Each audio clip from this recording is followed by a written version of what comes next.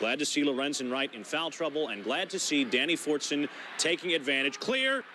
Cincinnati by 9 at the break. Second half, Wright back in the game, and so is Memphis. The lob to Michael Wilson.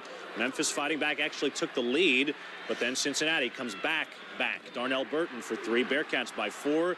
Then Cedric Henderson. Watch the quick hands there, and he's off. A pass, and no good, but Wright follows. Had 18-7 boards. Memphis up 2, under 3 to go. Fortson, watch the fake in the lane. Gets hooped, hacked in the fade. Bearcats by 1. 20 seconds to go. Mingo Johnson chance to win. That's no good. Rebound to Burton. Game to Cincinnati.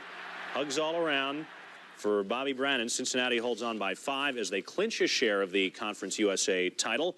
Fortson leading the way with 25.